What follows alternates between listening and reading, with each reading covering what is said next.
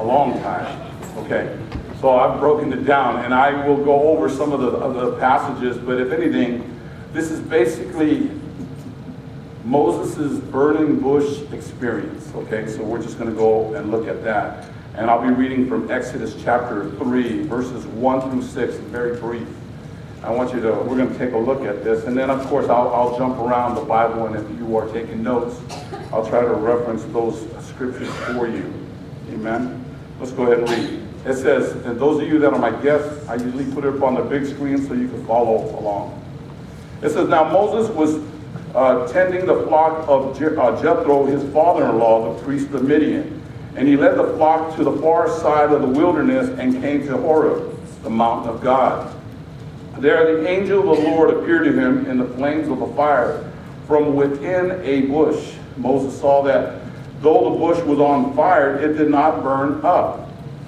So Moses thought, I will go over and see this strange sight, why the bush does not burn up. When the Lord saw that he had gone over to look, God called to him from within the bush, Moses, Moses. And Moses said, here I am.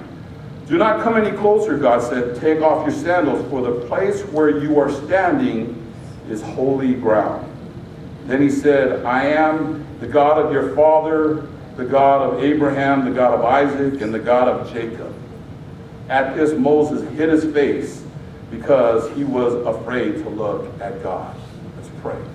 Father, we thank you, Lord Jesus, for just a wonderful time of your presence. Thank you for blessing us this morning. Thank you for the presence of your people this morning. And Father, as we end this series of new creations, I pray, Lord Jesus, that your people's hearts will be open and their minds will be focused solely on you, Lord, the author and perfecter of our faith. Remind us, Lord, as we are all new creations, all of us have made a profession of faith. We have asked you, Lord. We've begged you, Lord. Some of us have cried out to you to come into our lives, Lord. Make us white as snow. Forgive us of all our sins, Lord. And we are reminded of all the characters in the Bible, Lord, who have had estranged lives, Lord, that were considered enemies of God. But somehow, Lord, through your great love, you came into their lives. It is by grace that we have been saved, not of anything that we have done. So, Father, I pray as you hide me behind your precious cross this morning and impart your truths to your people. In the mighty name of Jesus, and everybody says, amen. God bless you. Go ahead. Frank. Oh, you guys look good out there. Frank didn't even say you look good. You guys can say that. Husband and wife, you can say you look good. It's a little affirmation. A number of points this morning from this wonderful story so that you'll see. And as I'm kind of imparting these points, I'm reminding you that it's a large story where you have to read where God gives Moses instruction, and as he gives Moses instruction, Moses has to think along those instructions and respond to those instructions. So that's why this story of Moses is a long story. But those of you that just follow along, and I don't know how many times I have read this passage and I captured something here that I had never captured in my studies about Moses' story. But I'm reminded of this. This was an extraordinary day for Moses, and that's my first point.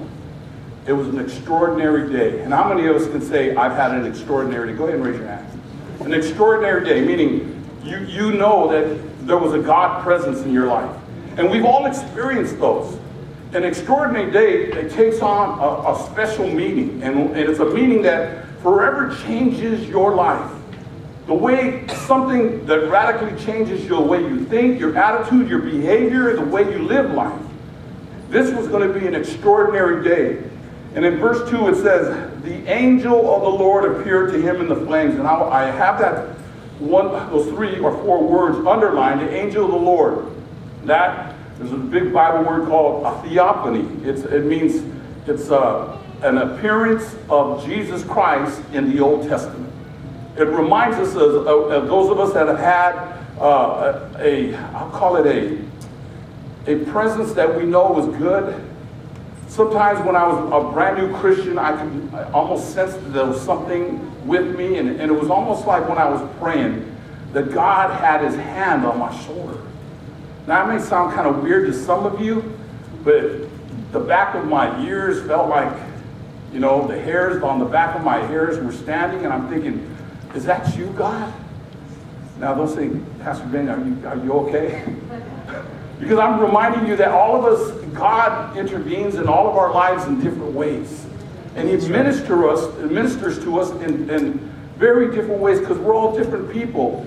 And this was just a very new beginning for me to try to understand how God operates in my own personal life. And it was through my prayers, being a very young Christian, not knowing how to see God, not knowing really how to pray to God, just learning to talk to God.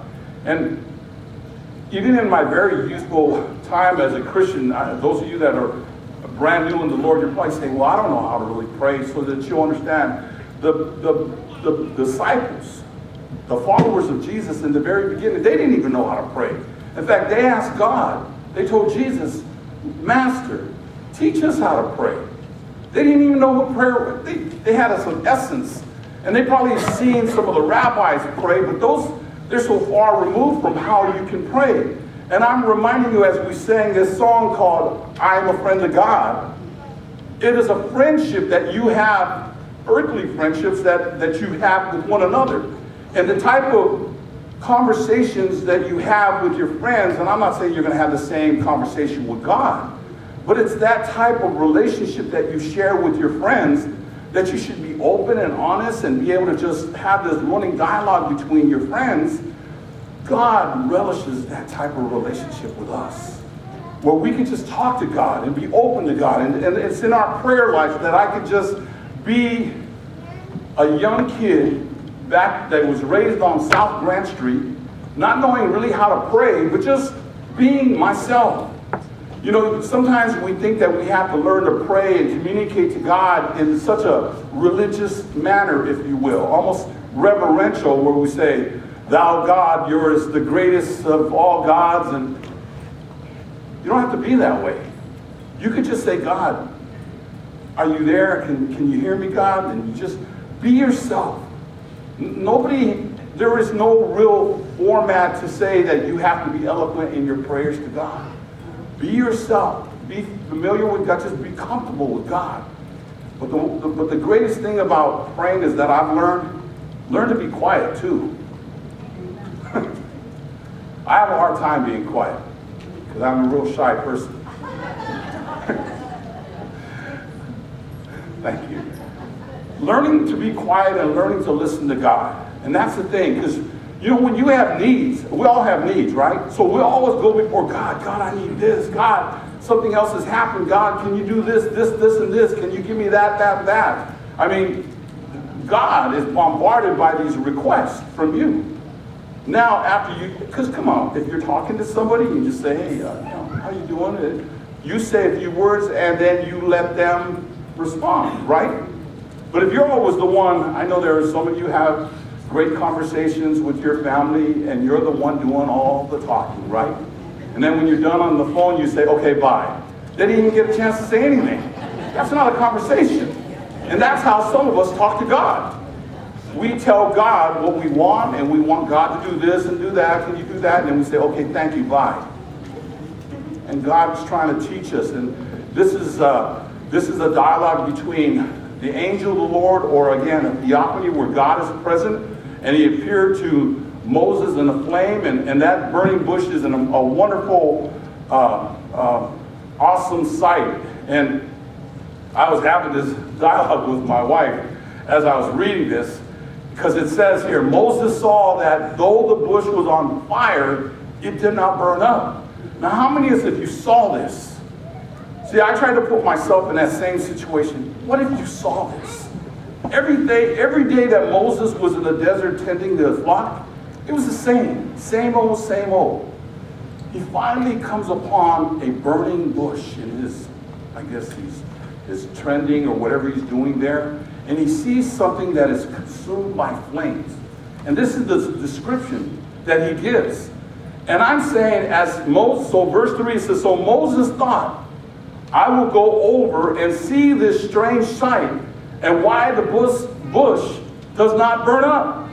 And I'm saying, when I'm reading this, don't do it. Don't do it. I mean, he doesn't know. Again, this is an extraordinary day that's going to take place. It's already extraordinary because he sees something that he has never seen before. He knows it's a bush. He knows it's on fire, but it's not consumed. It's not burnt up. And he can't help. Am I talking too loud?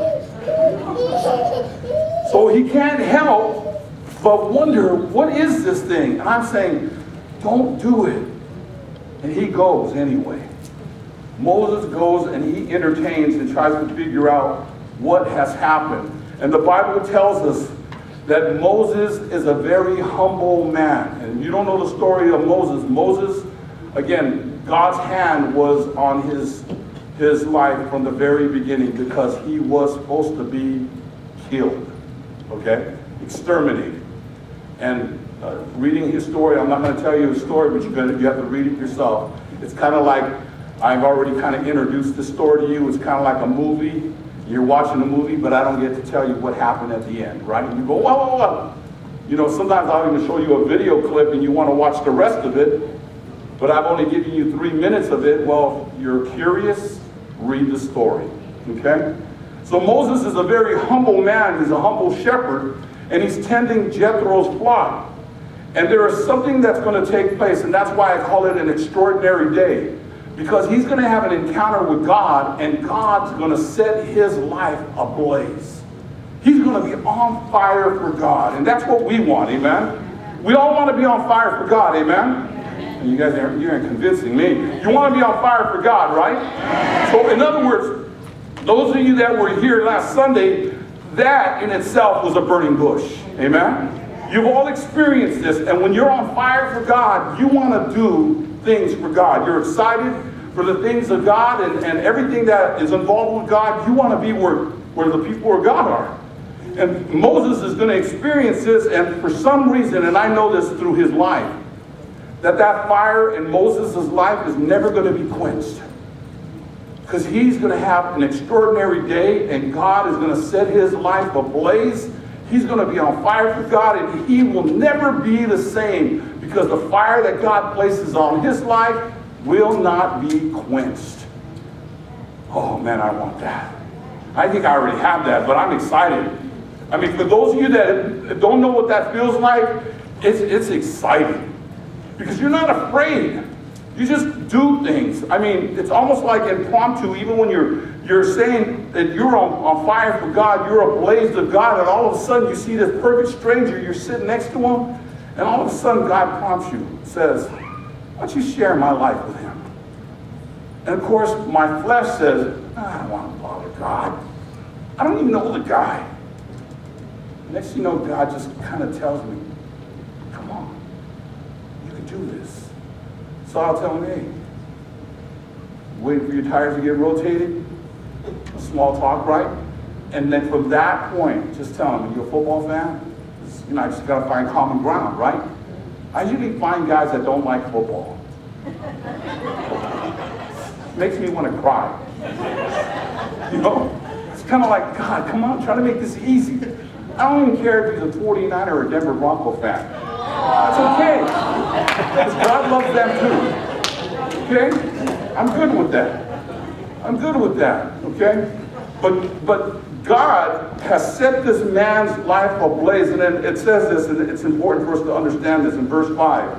It says that God speaks to Moses and tells him, take off your sandals, for the ground that you stand on is holy. And this is an understanding of humility. It tells us in verse 6 that from doing that, Moses bowed before God. And it's a reminder to us that everything of God should be reverenced. Amen? Moses understood this, and we as his people, we should understand that too. You know, I know we're casual. You say, well, Pastor Ben, you're wearing a Raider jersey in the household of God. Don't we reverence? It's not the external. Let's get something straight. It's inside. Because I don't need to be wearing an Armani suit every Sunday to tell you that I love God. Because there are a lot of church people here and all throughout the world that on the outside they look like church people, but on the inside they're far from God. Oh, come on, church. You know what I'm talking about? So it's not what you look like on the, because we can be deceived. There are a lot of people that look like church, and some of them may even speak like church, and some may somehow manage to act like church, but their lives are far from God. See, and it's important for you to understand that when you think of Moses, there was something about Moses that God wanted, and when God entered his life from that day forward was going to be extraordinary. Amen? So I think about his humility and understand something, that this burning bush, it's a picture to me when I think about the burning bush, and you're saying, Pastor Ben, what is the significance of that burning bush?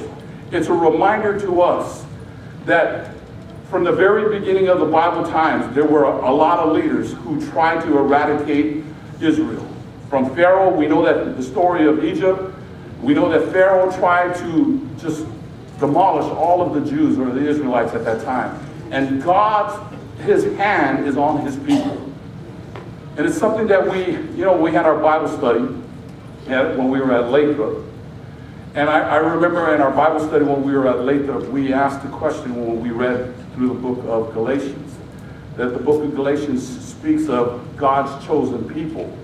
And I said, why couldn't God's chosen people be any other ethnicity or nationality? Why did it have to be the Jews? And I couldn't answer that, because the bottom line is God is sovereign. God can choose whatever he wants and do whatever he wants, because God reminds him, where were you when I created the world? Who were you when I created the Pacific and the Atlantic and the Mediterranean and all these other seas? God can be sovereign, and because God is sovereign, he could do whatever he wants. And he chose the Jews to be his chosen people. But that shouldn't discourage us, because guess what? He loves Gentiles just the same, because we are grafted in. And because we are adopted children of God, we are also those of the redeemed. Amen? Amen should go there. Amen? Amen should go there, church. Amen? You're not allowed to be quiet today. This is football Sunday. I'm getting you all excited for your game. You know? Let me use the analogy that my sister didn't really say. Those of you that are wearing your football jerseys, you understand that when you watch your football game and you're watching your team progress down the field, the ultimate goal of your team is to score a touchdown. So when your team finally scores, and the announcer on the TV or on the radio or wherever you're listening to the game, and you hear your announcer says that he goes up, he catches the ball, put 2 feet down on the ground, touchdown, you get all excited, right? Some of you jump off your sofas. Some of you get so crazy that we don't even know who you are. You do. I get like that. In fact, if you ever come watch me, watch any sporting event at my house, I stand up in front of the TV. I block the TV. That's why we got a big screen. So I'm just using this analogy to remind you, if you are fanatical about your team and you get excited when your team does something great, when you're in the household of faith, when you're here in the presence of God, when you're amongst believers that believe that Jesus Christ came, lived amongst us, was crucified, suffered, and died, and on the third day rose from the grave victorious, the same God that brought you out of whatever sin that you were involved in and brought you into his wonderful life is the same God that you should worship and get excited about. So when somebody talks about your God and says these wonderful things about your God and says God is this and God is great and God is awesome, you shouldn't say, like when your team scores a touchdown, oh, they scored. Because I know that's not the way you respond. In the same way, when your God is victorious, and you know your God is victorious, God tells us that we're more than conquerors. We win. So it's a reminder to us, because of that one extraordinary day that took place in your life, You should get excited about God's every move, every breath. I should have to tell you guys, come on, calm down, calm down. No, I don't think you guys need that right now. But it's a reminder to us that all these individuals, from Pharaoh to Nebuchadnezzar to Hitler to Saddam, all these individuals have tried and they failed miserably because the burning bush will not be consumed. Amen? And it's a reminder to us that the Bible even tells us that God put a blessing on any nation that is good to Israel and a curse to those who treat Israel badly. So it's a reminder to us when you pray for our leaders and you pray for our nation, that you pray that the leaders of our nation will always say, let's make sure we have Israel's back, because those are God's chosen people. As long as our nation has their back, we're going to be okay as a nation. But as soon as we turn our back on Israel, cursed is the nation that neglects them. And you know, some of us don't know that about the Bible, but it's a reminder to us that our nation will go through some hard times as long as our leaders turn a blind eye to the things of Israel. Amen? That's in the Bible. You need that's not Pastor Ben. That's a Bible thing. And God reminds us of all the people that have tried their hardest to do something or eradicate the people of God there in Israel. Let me read this portion to you. It's Deuteronomy chapter 33. It says, with the best gifts of the earth and its fullness. And then I want you to read this. It says this, and the favor of him who was God, who dwelt in the burning bush. A reminder that God was in the burning bush. Amen? In Hebrews chapter 12, verse 29, it says, for our God is a consuming fire. Amen? However you want to interpret that, it's a reminder to us that God, he's in us. Greater is he that is in me, in you, than he that is in God is the consuming fire.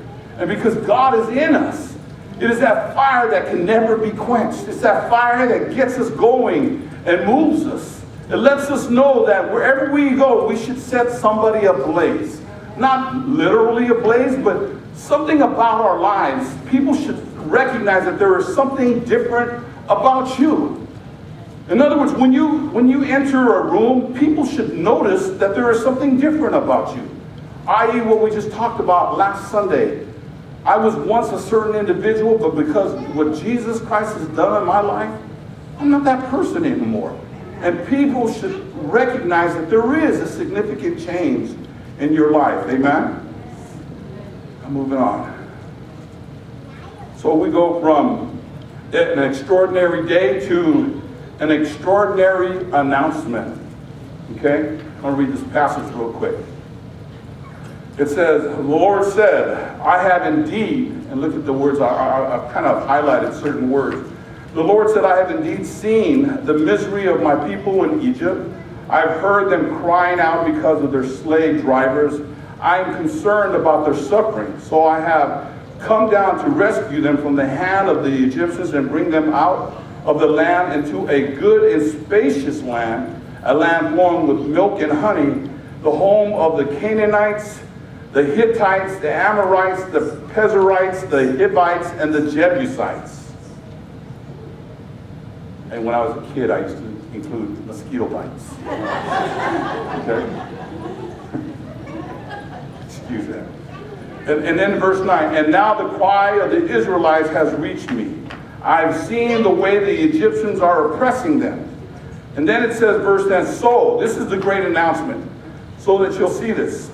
Moses knows all this, that God has spoken to him through the burning bush.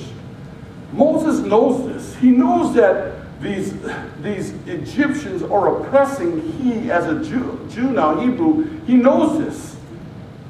Bad things are happening to his people, but he has run away, and he's in the encampment of Jethro, basically hiding out. And he comes in and confronts God, and God tells him, I've seen this. I've heard this, and I'm concerned. I know all this. But verse 10, because Moses is all excited. He's saying, wow, God knows all these things that are happening to our people. And he's going to do something about it. Because look at, this is where I was talking about earlier where I did not capture this. Verse 8, it says, So I have come down. Wow. God says he's going to come down and take care of this mess. God says he's going to come down and take care of the oppression that the Egyptians are doing to his people. But in verse 10 it says, so now go, I am sending you to Pharaoh to bring my people, the Israelites, out of Egypt. So God said, here Moses says, great, you're coming down, you're going to take care of this. No, Moses, I'm going to be with you, but you're going to go. I'm sending you. You're going to take care of this mess. I'll tell you right now, that's why I said, don't go. You're curious about that burning bush, but don't go. And Moses was so curious that he had to. His day was going to change forever because of this extraordinary announcement. I know, Moses, everything that is on your heart. I know that the people of God are crying out. They need help. They need their lives to be changed dramatically. I understand the cries and the torment and everything that they're being oppressed about.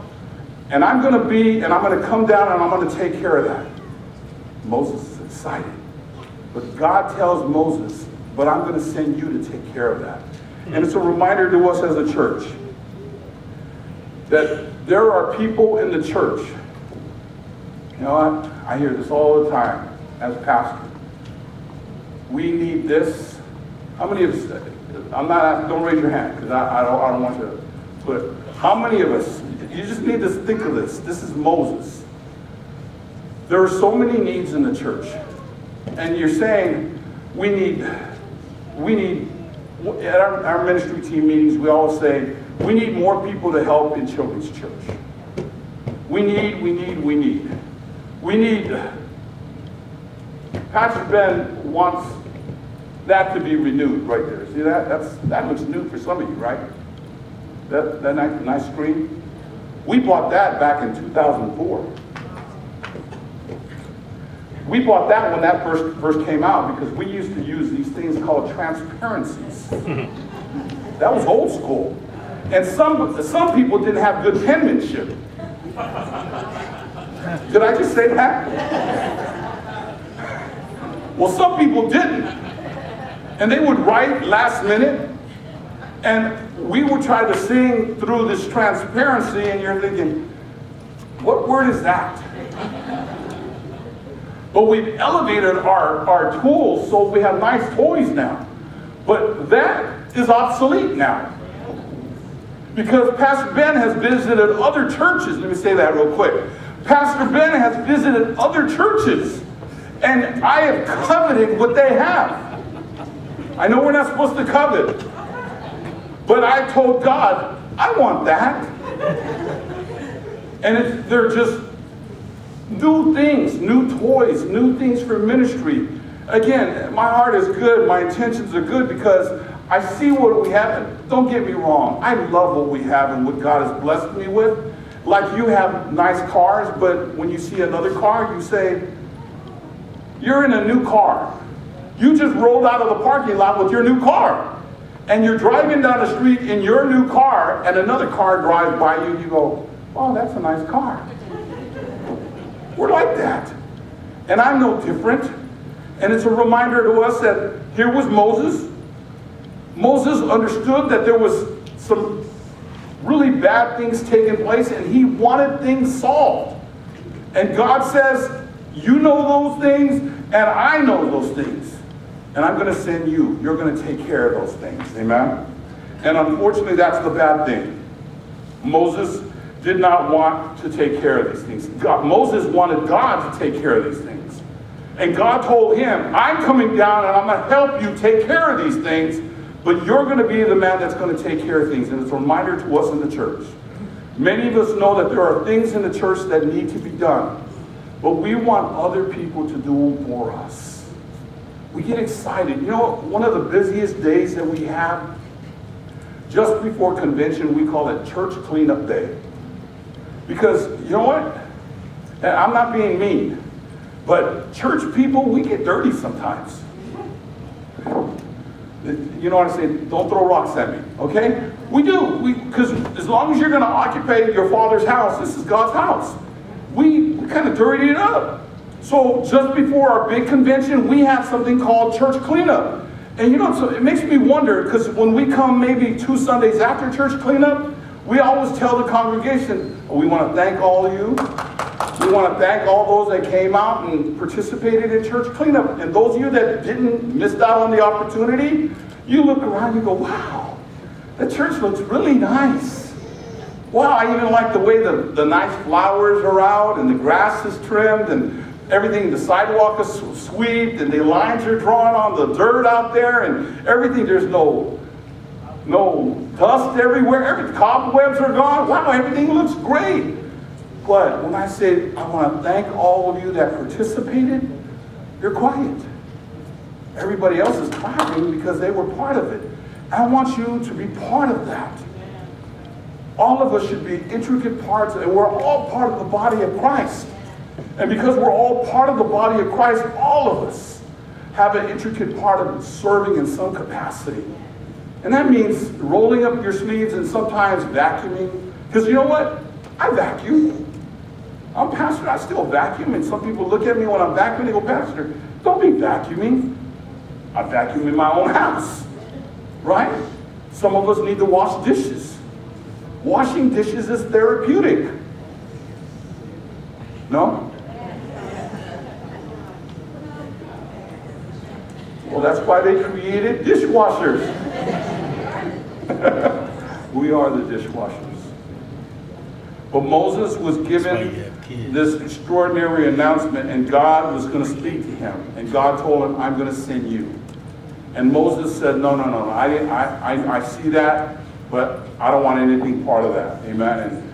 And we're seeing the transformation of a man where God says, I'm giving you this assignment, and that's on my next thing, an extraordinary assignment. And Moses' response, and I love this. We're going to read these together because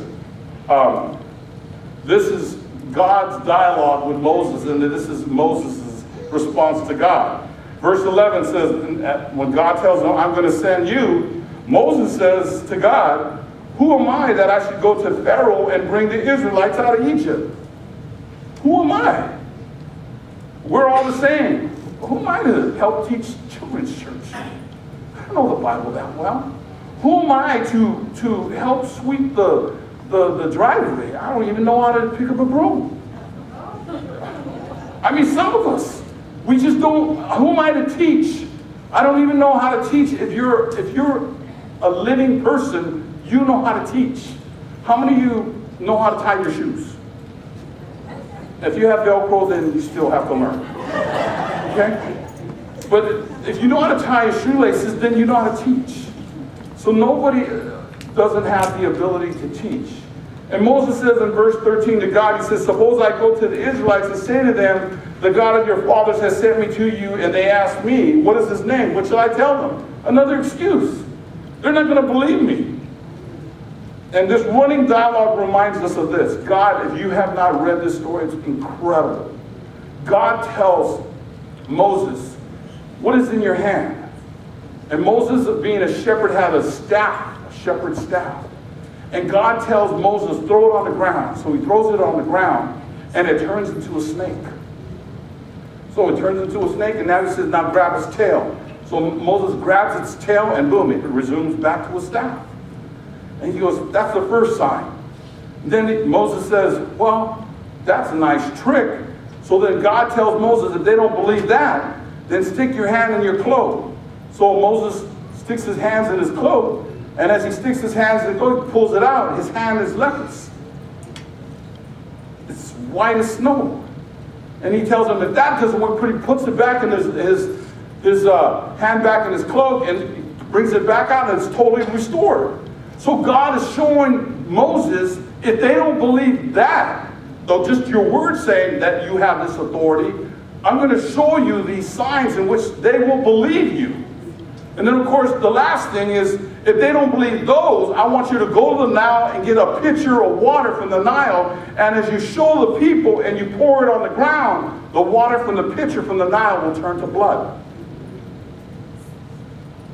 It's a constant reminder to us that there will always have people that doubt, that don't believe. But God is reminding us, even in our great assignments, don't be like Moses. You know, where God guides, he provides. And where God directs, he protects. And where God sends, he extends. Amen? So God is never going to tell you to go somewhere or do something if he's not going to be there to provide for you the means. Amen? So Moses says in verse 10, Moses said to the Lord, and he's very reverent. He says, pardon your servant, Lord, but I've never been great of speech. I'm not eloquent. He's just reminding me of, I'm slow of speech, I'm not a good speaker, and it's a reminder to us that we are always going to have excuses not to serve in some capacity to God. And all of us, we all like to talk, amen? Right? We all like to talk, right? And I'm talking a lot. We all like to talk. It's a reminder to us that all of us have the ability to communicate. We all have the ability to share the love of God. And it's a reminder to us, don't ever allow that to be quenched in your life. Share what God has done in your life. And then, of course, this is the most perfect excuse. Everybody does this. But Moses said, pardon your servant, Lord. Please send someone else. Are you kidding me? You know what? I don't know. But I'm thinking, if I'm before God, I like to put myself there. I don't know if God told me, I'm sending you, and then I don't know if that is even reverent enough. Pardon your servant, Lord, but please send somebody else.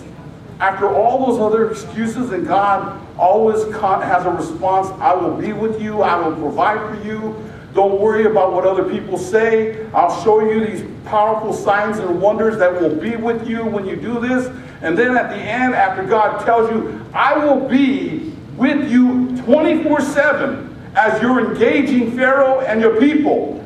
And then you turn around and tell God, please send someone else. I don't know about that. I think I'd be a little scared to tell God that after everything that he has done for me and shown me. Amen? It should be a reminder to us, because this one passage, I remember sharing this in Hawaii at one of the conventions, because we were talking about, yes, we can. Yes, I can. Amen? And it's Philippians 4:13. It says, I can do all things through Christ which strengthens me. Who can? Oh, that's weak. Who can? I can. So we as a people of God, of a body of Christ, when somebody asks you, can you do this? None of us should ever have the response like Moses and say, well, show me a sign that I'm able to do this. You know, I don't know. I'm not really good with, because I'm reminding you of a very dear friend of mine. When I first came into the ministry, I was just a young kid myself, young man myself, and this guy was so shy.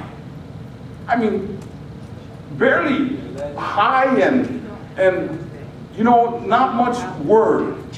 Very bright kid though, shy. His name was Jason Tagdarin. I mean, he was shy. I remember we went to a camp together, and we were coming back, and I think it was a foster freeze. Or we were coming back, and I was sitting next to him, and I think I had a soft serve, and I was trying to get him to talk to me, but he wouldn't talk to me. You know, he was like, I said, how do you think camp was? And he was just me. It was all right. All right. You know, very one-worded, and that was it. And I'm reminded now, when I think of this verse, I can do all things through Christ who strengthens me. It reminds me that all of us here that is in the body of Christ, all you have to be willing to say is, I can. I can do this. And with God's help, I can do all things. Amen? Nothing that is part of the body of Christ. Jason became a pastor. The shy young man became a pastor. In fact, I used to call him the Jericho Wall, because he was like the John Madden of pastors. I mean, he was not afraid. I mean, this boisterous, can proclaim the word of God, and no timidity in him. He was a guy that can proclaim the word of God, and he still does it today. Amen. He's a very good friend of mine. And it's a reminder to us when we think of, I can do all things through Christ who strengthens me. God doesn't call the equipped. He equips the called who hear and answers his voice. Let me say that again. God doesn't call the equipped. He equips the called who hear and answer his voice. Amen. There are a number of people, and so that you'll understand what I'm talking about. There are a number of people in the body of Christ who are so equipped, they have all the knowledge in the world. And when I say all the knowledge of the world, they have the degrees up here. But for some reason, I don't know what it is, it makes me, it literally grieves me as a minister, because I'm the least of these, and I'm not being humble. There are people that will run circles around me when it comes to the knowledge of God. But for some reason, they are not serving God in that capacity. It'd be no different if your mom sent you to be a doctor, and she educated you as a doctor, and you come out of there with a PhD, and you work at, not that it's a bad thing, you decide you're going to work at Kmart. And you're getting mad at all the doctors that aren't doing, and that's a bad thing too. You critique all the doctors that are not doing what they should be doing, but you're a doctor yourself. You're an engineer. You critique the way they build the freeways, but you're working as a salesperson for some shoe company, but your mom and dad sent you to be an engineer and spent thousands of dollars so that you could be educated in engineering. But all you do is critique those people that are not building things correctly. We have a lot of people that know the Bible, they know God, frontwards and backwards, but for some apparent reason are not serving in that capacity. And that's why, and I'm reminded of this, God is not, he's the least interested in your education. He's more interested in your availability. The best availability is ability. Amen? He wants us to understand that. You have the ability because Christ he's going to put what he needs in you. God's going to get more glory than for what you're doing, just like Moses. Moses doesn't have anything. Moses is ill-equipped to do anything. But God uses Moses in a mighty way. In a mighty way. And God gets the glory. Amen? I'm not putting down education. I think education is a great thing. But I'm here to remind you, because you do these things, please, don't forfeit that education. Put it to good use. Amen? Put it to good use. We have so much talent in the body of Christ. And if you are educated, take that knowledge and bless the body of Christ with the knowledge that God has given you. Amen? Amen. I'm closing with this. Some of you are saying, well, Pastor Ben, you said the making of a mighty man of God. Well, Moses went through all these things. And this assignment, there was no way he was going to do what God asked him to do. But somehow, some way, in his eloquent, or his voice not being eloquent enough, God told him to get your brother Aaron, who will speak for you. Moses ended up being the spokesperson for the people of God. He rose up to the challenge. And on this night in Exodus chapter 12, Moses kept telling Pharaoh, let my people go. And Pharaoh, during this night in verse 31 of chapter 12, during the night, Pharaoh summoned Moses and Aaron and said, up, leave my people, you in the Israelites, go and worship the Lord as you have requested. Take your flocks and your herds as you have said, and go, and also bless me. You know what was amazing about this mass exodus of the Israelites through the leadership of Moses? The Bible says that they plundered the Egyptians. They took gold and silver, livestock, everything. They took everything because the Egyptians were now at the mercy of God. So all of the Israelites were literally walking out of Egypt with all the resources, gold and silver, through the leadership of a man who told God, send somebody else. God can do all things through Christ who strengthens. We can do that, amen? And all we have to tell God is, send me, I'll do it. Just avail yourself to God and watch God move in your lives, amen? That's what I love about God. You know what? I always tell my wife, I didn't want to do what I was going to do. I didn't aspire to being who I am. I didn't wake up one morning and say, I'm going to be a pastor. I just ended up coming to church. And as I came to church, one thing led to another and another and another. And then of course I ended up confronting my burning bush, if you will. And God said, choose you this day who you're going to serve. And I said, I choose to serve the Lord, amen. And so all of us, one way or another, you'll be confronted. And I pray, as you are confronted and God has this extraordinary day for you, and he tells you one of these things, he may tell you something very small, and to accomplish that small task, or it could be something grand in the body of Christ. Always remind yourself, as that passage in Philippians, I can do all things through Christ who strengthens me. Amen. Father, I thank you, Lord Jesus, for the people of God. I thank you, Lord Jesus, for their love. I thank you, Lord, for their faithfulness. I thank you, Lord, for their commitment, Lord Jesus. Father, we are just ordinary people, Lord, but because you have come into our lives, we become extraordinary people, Lord, able to do great and mighty things for your kingdom, Lord. I pray, Lord Jesus, that your Holy Spirit in us would compel us, Lord. I know you're going to speak to us this week, Lord. I know you're going to tell us, Lord, that all the things that you have already spoken to some of us, Lord. I pray, Lord Jesus, that you make it clear to us what you would have us to do in your kingdom. There are so many things to do in the body, Lord. And Father, I would pray, Lord, that all these things, Lord, that you have placed before our hearts, Lord, will be the desire. Will be that desire that we say, all I want to do is please my God. So Father, thank you, Lord. If there's anybody here, you say, Pastor Ben, I've never given my life to the Lord. I've never invited Jesus Christ into my life. I've never had an encounter with God.